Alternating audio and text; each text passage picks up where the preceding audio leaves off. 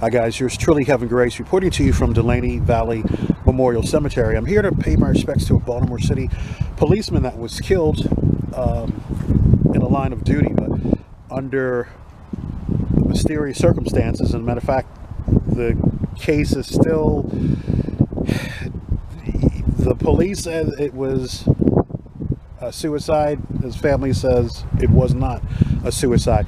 On November the 16th, 2017, Detective Sean Suter was killed.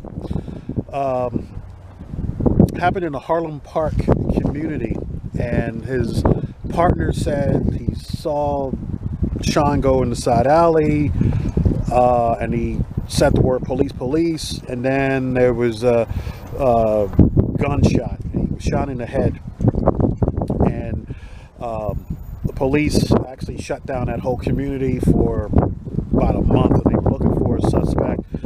Reward got up to $21,000, and no one came forward. About a year later, the police stated their investigation that it was suicide. He was supposed to have talked to the grand jury, federal grand jury, about a gun task force that he was on. He was given limited immunity. They did supposedly, if there wasn't enough information, if he was caught up in the situation, but he had information on some of the officers that were corrupt on the gun force. It was stemming back to a 2011 incident where a suspect fled a crime and was in a fatal accident. From what they were saying, that there were some drugs that were planted on the suspect as well. So just recently, in October 2020, his family was awarded $900,000. That was workman's comp situation, since he was on duty. But anytime when you say there's a suicide, insurances do not pay for that. So they are fighting that, and they said he was in good mood, good spirits, and there's no way that could have happened. And I mean, it's really weird. Like I said, they also had the Maryland State Police, as an independent organization, go over the records, and they came to the conclusion that he was shot with his own gun in the head. So it's a really strange situation, and it seems like it's something off of one of these movies that you see, or a CSI episode. But anyway, I want to pay my respects to him. He is buried right here in the area of the fallen hero memorial area. There's fallen police officers that were killed in the line of duty, and also firemen that died while they were trying to put up fight fires. But he is buried right here, and I wanted to share that with you all.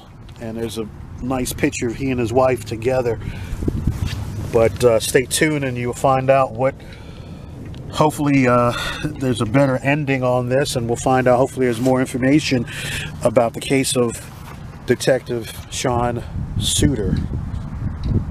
Feel free to leave any comments down below as well.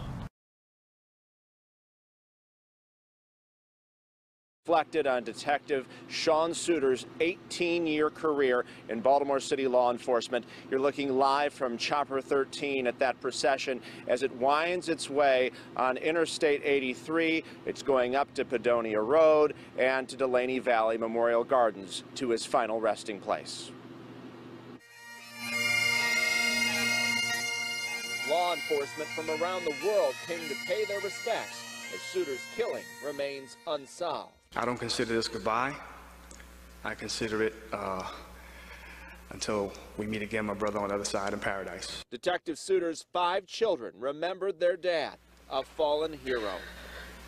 Dear Sean, it's me, your oldest, the one you affectionately called Sho. I'm just writing to let you know that I miss you so much, and that I love you for being bigger and better than everything I humanly know.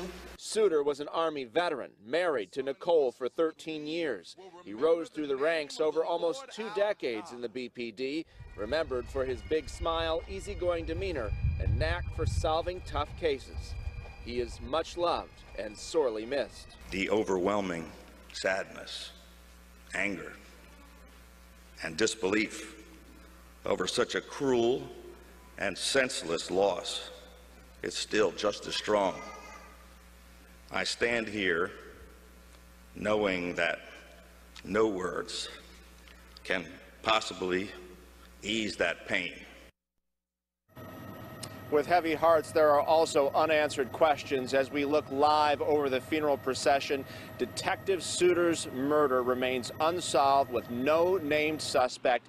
He was shot in the head with his own weapon while investigating a gang murder in West Baltimore the day before he was supposed to testify in a federal police corruption case. There is still a $215,000 reward, but again, so many people came out here to pay their respects. Following the ceremony, hundreds of police cars lined the roads for a funeral procession to Dulaney Valley Memorial Gardens, where Suter was laid to rest. On a day like this, we come out to honor the sacrifice that they made, because when we look at what happens to some of the police officers, you know, we realize it could be us at any day that we go to work. Baltimore City leaders approve a $900,000 settlement in the Detective Sean Suter case. Council President Brandon Scott approved it under the Maryland Workers' Compensation Act. Detective Suter died while investigating a triple murder case in the Harlem Park neighborhood in 2017. The money will go to his widow, Nicole Suter, and their daughter, Zaria. The family believes it was an inside job, but a state police investigation ruled his death a suicide. His widow spoke a short time ago about the case. I will continue to fight for justice. No amount of money can bring Sean back, and most certainly no amount of money is worth his life. This case should not be swept under the rug. My husband's life nor death will not be ignored. I ask of everyone to continue to say his name, continue to support my family, and continue to spread knowledge that Sean Suter was indeed murdered. Family says they will continue to move forward, pressing for new investigations into Suter's death.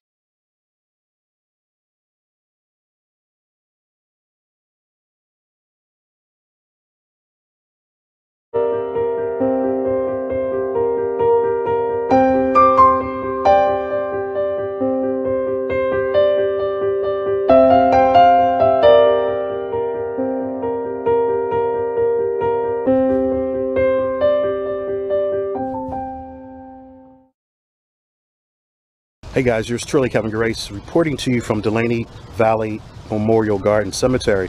I'm here to pay respects to a fallen officer. This one is different.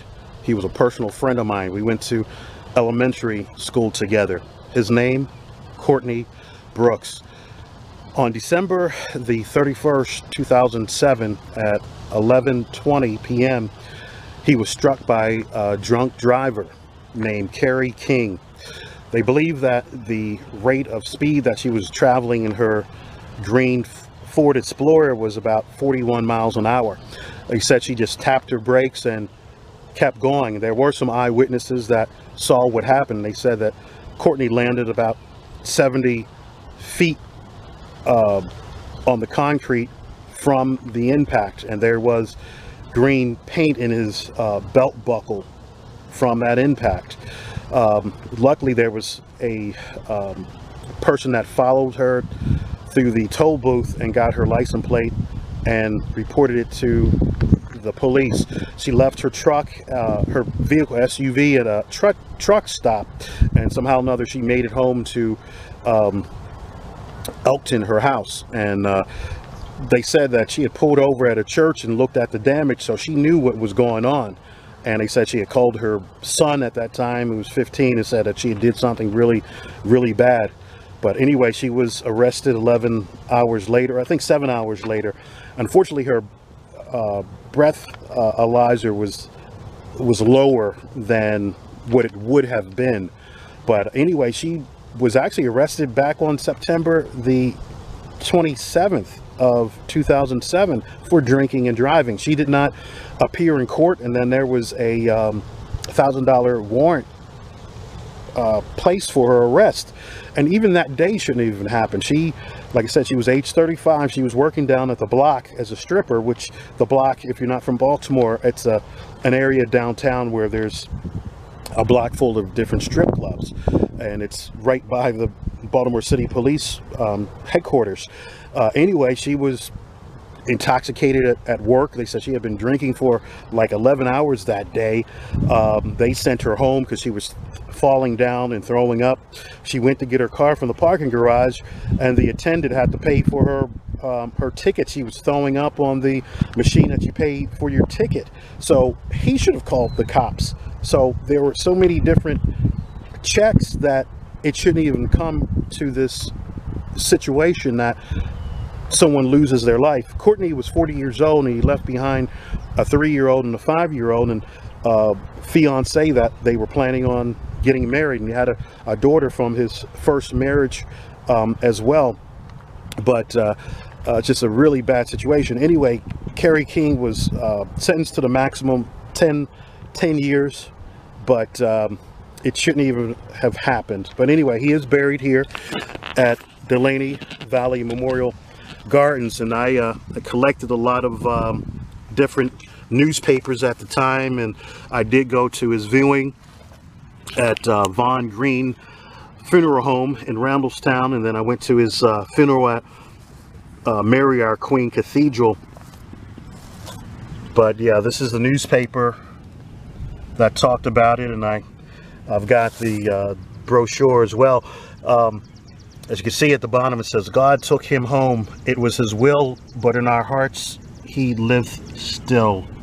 Remember last time actually seeing him, he was, like I said, he worked for the Maryland Transportation Authority Police. I did see him at the airport one time when I was flying out. So that was the last time of seeing him. But like I said, he wound up passing away January 1st, a little bit after midnight from his injuries. They had taken him to shock trauma. But this is a situation that could have definitely been avoided. But he's not buried far from the fallen hero memorial sign right there.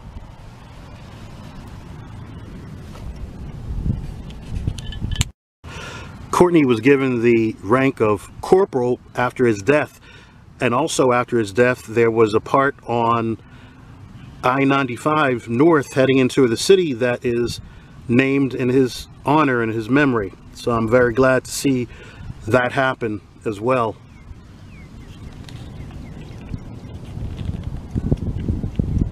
Where he wound up getting killed was I-95 exit 53, and that was near I-395.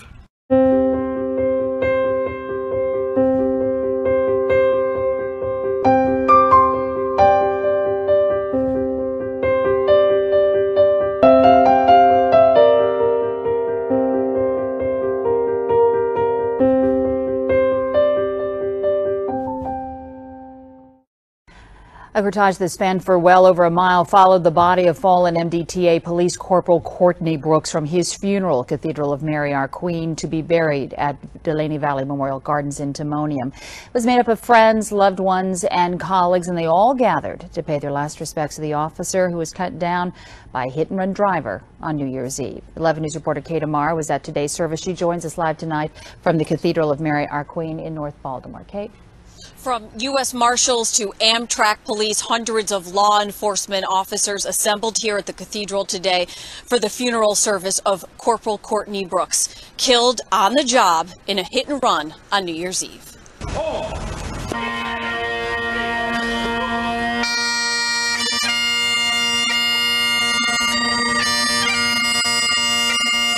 Corporal Courtney G. Brooks served his state and his country, an Army veteran who joined the MDTA police force in 1994. Corporal Brooks' last post was with the Commercial Vehicle Safety Unit. His co-workers from that unit served as pallbearers today, and his chief delivered a eulogy which brought nearly 2,000 mourners to their feet. We give standing ovations to pro athletes, musicians, and movie stars. Corporal Courtney Brooks, my standing ovation, our standing ovation is for you, a true hero.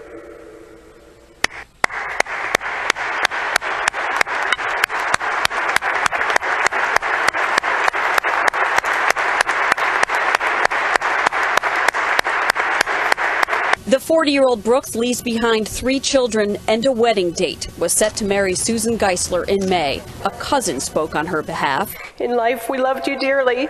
In death, we do the same. It broke our hearts to lose you. You did not go alone. For part of us went with you the day God called you home.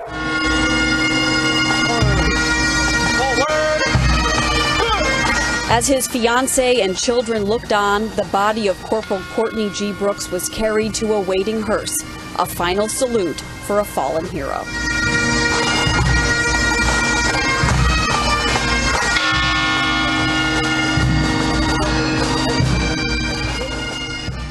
After the service, Corporal Brooks was laid to rest at Dulaney Valley Memorial Gardens this afternoon. An update now on the investigation. According to an MDTA spokesperson, the investigation continues, and the woman who owns the suspect vehicle has been arrested, remains in custody in the city jail on an unrelated DUI charge, and as of this evening, had yet to make bail.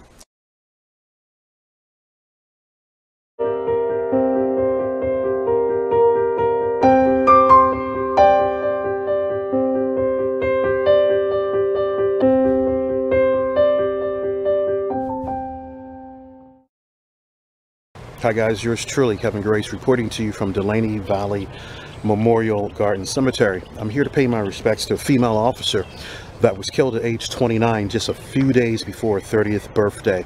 Her name, Amy Caprio.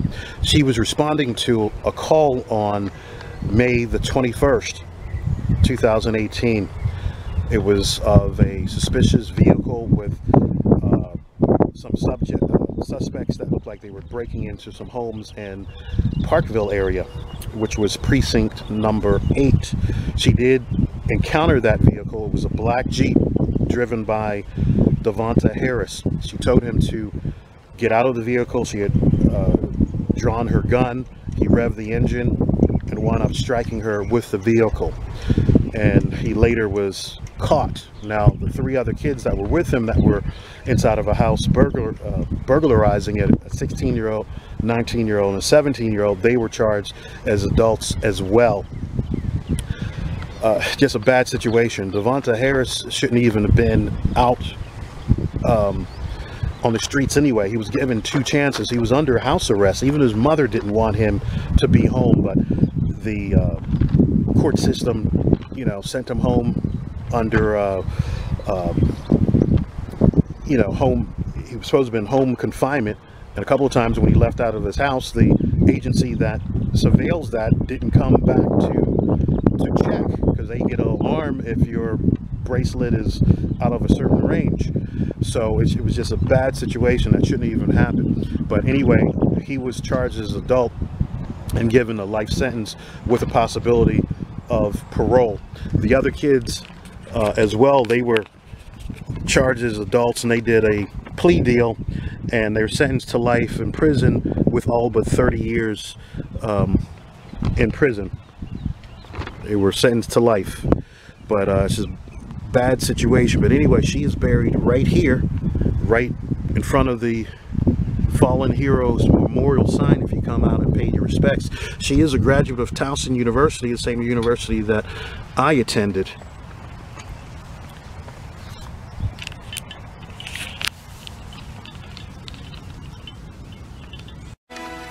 The system failed. It's something a lot of people are saying, including the mother of the 16-year-old accused of running over and killing Officer Amy Caprio. I really am truly sorry for this. If I could have just found my son, she would still be here, and my son would be here with me. Her son, Dante Harris, is accused of stealing 4 cars and was in and out of community detention centers. While wearing a non-GPS-enabled ankle bracelet, he went AWOL, until the day Baltimore County Police say he ran over Caprio in his stolen Jeep. It's left people looking for someone to blame for these mothers' tears and the loss of an officer. Everything changed. His life, my life, the officer life in a split second. And it's just now I feel terrible. The day after Caprio was killed, Sam Abed, the Secretary of Juvenile Services, pointed the finger at Baltimore City State's Attorney Marilyn Mosby. Which is why I am more than appalled, disheartened, and perplexed by the Secretary of the Department of Juvenile Services' attempt to shift responsibility away from his department by blaming my office and my attorneys for the release of an alleged murderer. Continuing to say the juvenile justice system is broken, which provides a recurring door for troubled youth to graduate to more severe crimes without the opportunity for appropriate rehabilitation and care.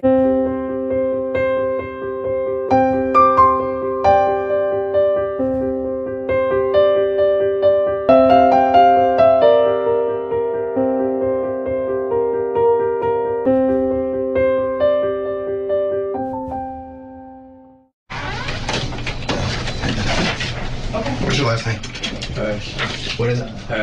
Then 16-year-old Dante Harris questioned for hours after Baltimore County Police Officer Amy Caprio was hit and killed with a stolen Jeep in a Perry Hall neighborhood.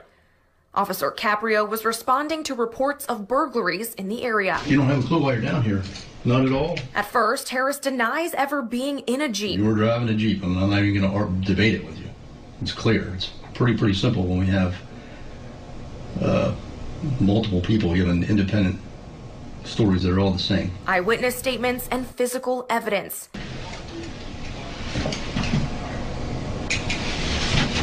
But you were using Rel's phone. Where'd this key come from? It's a Jeep key. A Jeep key falling from the lead detective's chair during the interrogation. When Harris was alone in the room, he's seen messing with the chair, hiding something. Another key piece of evidence, body camera footage from Officer Caprio. Stop! Yes, I did open the door. All right, and then what happened? I was just too scared. Scared, because he says his friends were taking things from random homes in the area. So when he saw the police car, he just wanted to get away. I started pointing a gun towards the car. Okay. And that's when I had put my head down, closed my eyes. No, I didn't even know I hit him. A community says goodbye to a young Baltimore County police officer.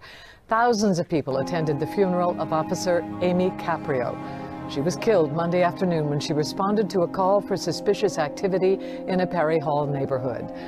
A procession carried her body to her final resting place, Dulaney Valley Memorial Gardens.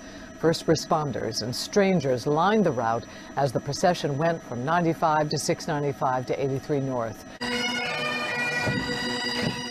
Bagpipes played Friday morning as officers carried the casket of one of their own. Fallen officer Amy Caprio. The 29-year-old died in the line of duty Monday afternoon after serving for nearly 4 years. A tragic loss not limited by Baltimore County lines. I mean, it's terrible, and we all work together, so we're a police family, so this hurts us all. A sea of uniforms in all different colors poured into Mountain Christian Church, united in grief and by a thin blue line across their badges, sending a silent message to the family of Officer Caprio. I think they need to feel supported in this time of need. You know, it's definitely, a family throughout, everybody with a badge. And those without. Strangers, people who never met the young officer, like Martha Patrick, who came from Forest Hill. These are very special bears. To bring a small piece of comfort to those who need it most and send the message she can't deliver herself. My heart goes out to you.